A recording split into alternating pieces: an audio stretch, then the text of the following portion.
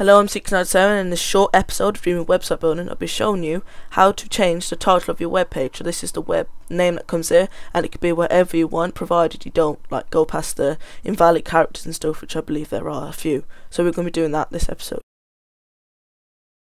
It's so easy to do this in Dreamweaver, and there are two ways to do it, both the Dreamweaver way, which is really easy, and the code way, which is equally easy.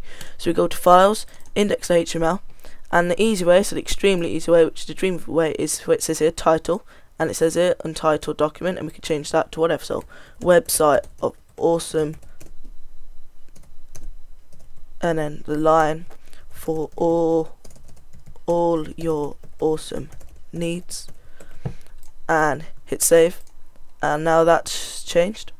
And now if we go to code, we can see here that it's changed here, which says title, and it's got website of awesome for all your awesome needs, and then title again. So what we could have done is where it said here untitled document, it said that we could have just changed that to website of awesome, awesomeness at its best, and then hit save. And if you wait for this to update, you see it's updated it up here as well.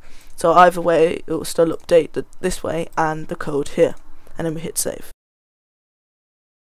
So if you preview this now, you can see that it's got its title, website of awesome, awesome at its best. And like I said in my last video, there's no icon here because it only works on the local server. Not the local server, sorry. The icon only works on the remote server, not the local server. Thanks for watching this episode of Dreamweaver website building, which was quite short. If you liked it, please like the video. If you've got any more questions, put it in the comment section below.